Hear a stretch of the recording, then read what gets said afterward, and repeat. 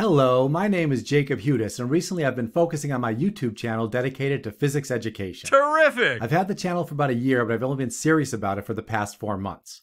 Currently, the content centers around quantum mechanics with an emphasis on problem solving, although shortly I'll be expanding to cover college freshman physics and AP physics, including topics such as electricity and magnetism, mechanics, thermal and statistical physics, and Einstein's special theory of relativity. One playlist I'm experimenting with involves visiting local colleges and asking students intriguing conceptual physics questions.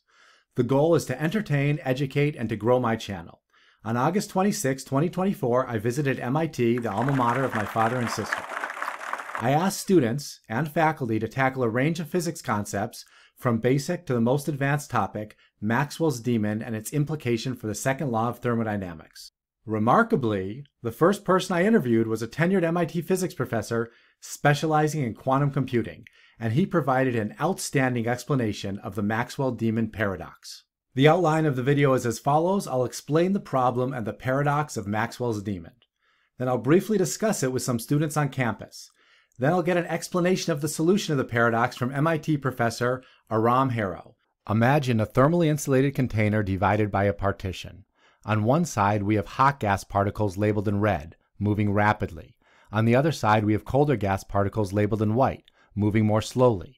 These particles are all the same, but the color helps us track which particles were initially hot and which were cold. When the partition is opened, the particles mix. The fast-moving red particles will collide with the slower white particles. As they interact, the red particles will slow down and the white particles will speed up until both sides reach a uniform temperature.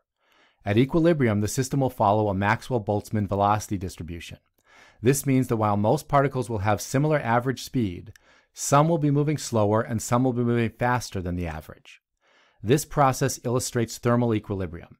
The total energy of the system stays constant, but the entropy, or disorder, increases as the particles spread out and their speeds even out. Now let's consider a different situation. Imagine a box of gas that has already reached thermal equilibrium. Now we place a partition dividing the two sides. Because the gas was in equilibrium before the partition, each side will have roughly the same number of particles with the same distribution of speed. To simplify our explanation, we'll assume that the fast-moving particles are labeled in red and the slow-moving particles are labeled in white. In reality, the particles have a continuous range of speeds, but for the purpose of teaching this concept, we'll consider just two distinct speeds, fast red and slow white.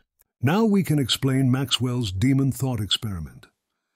Maxwell imagined a thought experiment where a hypothetical creature, often referred to as Maxwell's demon, exists within the isolated system. The demon controls a frictionless, fast-moving door placed in the partition. By the way, the picture's a joke. He's not my candidate of choice, but I'm not trying to make a political statement or be controversial.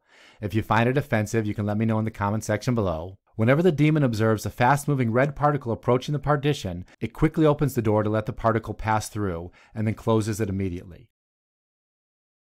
By selectively allowing only fast particles to move to one side and slow particles to remain on the other, the demon could theoretically separate the mixture. Initially, the system is in a high entropy state, with hot and cold particles evenly mixed. However, by the demon's actions, the particles would end up separated, fast particles on one side and slow particles on the other. This scenario doesn't violate the law of conservation of energy, as no energy is being created or destroyed. However, it seemingly violates the second law of thermodynamics, which states that the entropy of an isolated system should not decrease. In this case, the entropy of the system, and by extension the universe, would decrease as the particles become more ordered, raising significant questions about the fundamental nature of thermodynamics. And here's the question. To the MIT community, as well as anyone out there in YouTube land, what are your thoughts on Maxwell's demon? Does it violate the second law of thermodynamics? Have you encountered any arguments that explain why it might be wrong? These were 3 incoming MIT freshmen. They were right out of high school. None of them had ever taken a single class at MIT. They've been accepted to MIT, and they were about to start their first year of school at MIT. Congratulations, guys. So just explain the setup. Oh, there's a box, and there's like a partition in the middle. And then, what'd you say, Maxwell's demon? Yeah, there's a little demon, a little guy. Yeah. He basically was able to separate the fast-moving molecules and the slow-moving molecules. And then, so that means that one side is hot, one side is cold. Yeah. What do you think, actually? Do you think you could really set up a situation like that? If we had a tiny guy that was like able to see that and like all the molecules fast molecules were able to come through this one. In short answer, yes. You think you could? What do you think? What do you think? Have you ever heard of entropy? Yes. Yeah. Would the entropy of the box increase or decrease? It would stay the same. No, it would decrease, right? Because if you had all the hot ones on one side and all the cold ones on one side, the entropy would decrease. Yeah. Because Do you know that? Yes. Okay, why would it decrease? Well, there's less movement happening, so there's less chaos, I guess. This is a very hard question. This is What is the right answer? What would the right answer be? What's your name? Aram. And are you a postdoc or graduate I'm a student? professor. Oh, you're a professor. I am, Wow. Yeah. Awesome. That's really great. Yeah. Okay. What area do you study in? I do quantum computing. Wow, really cool school. Yeah. Well, this is Maxwell's demon. Yes. Proposed that if you have, let's say those glass doors right there, divide this part of the room from that part of the room, and the demon will open up a little hole and let the fast-moving gas go to one side. But if it's a slow-moving molecule, then the demon will swing the door shut. The demon controls the door without using any energy, and the molecules bounce off elastically, so nothing's dissipated. And then all of a sudden, you have hot gas on one side and cold gas on the other. You can use this to run a turbine, generate free electricity. So, why are we still digging up oil if we can do this? This is the question. Well, people still debate this one. I think a lot of people liked Rolf Landauer's resolution of this in the 60s. He worked at IBM, and his story was that others as well, but basically, the story of the demon makes it sound like after the molecule is bounced off, you've come back to where you started. So if you want a perpetual... Wait, what do you mean after it's bounced? Okay, so maybe the question about the demon is, why can you not use this to make a perpetual motion machine? Or to make entropy decrease. I guess that's the same thing, right? Well, yeah, my refrigerator can make entropy decrease inside the fridge, and no one's very impressed by that because the entropy inside the fridge is decreased, but it's dumped the heat out of the coils in the back. Right? So that is something that wouldn't cause any problems with the second law of thermodynamics, but decreasing the entropy of the world, of the universe, that would be weird. Yes. And that could allow a perpetual motion machine. Okay. If my fridge could cool off my food without heating up the rest of the house, I could make a perpetual motion machine out of that. So, or without needing electricity from the, So, Maxwell's demon, what the demon is doing is cooling one side of the room and heating the other side of the room, right? The air was all the same, and then the demon manages to separate them in temperature. If the demon needs a supply of electricity or a place to put waste heat, we're somehow not very impressed by that. And so, for this to really be a paradox, the demon has to come back to the same state that it started in.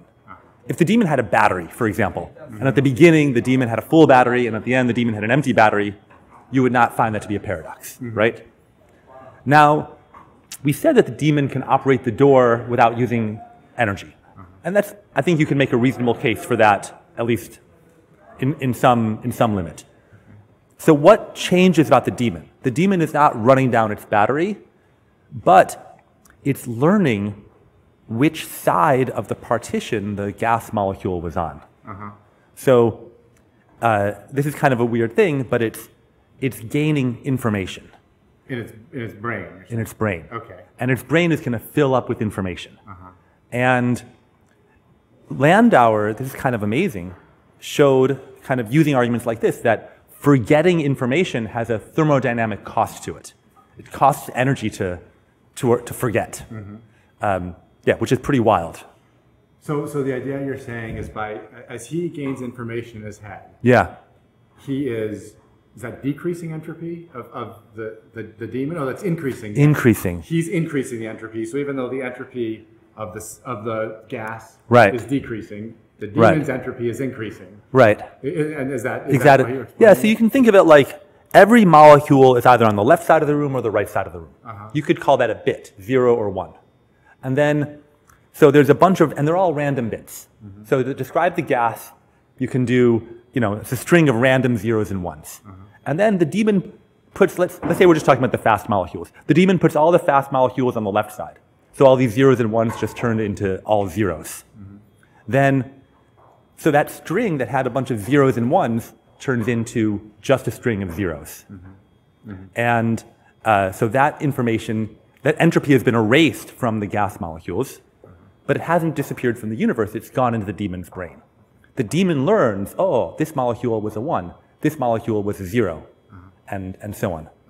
Thank you. Yeah. I was really happy I ran into I don't know. So now let me summarize and explain the solution to the paradox. The system is the combination of both the box of gas and the daemon. The gas molecules have entropy, and the daemon has entropy consisting of information in its head. Information is entropy.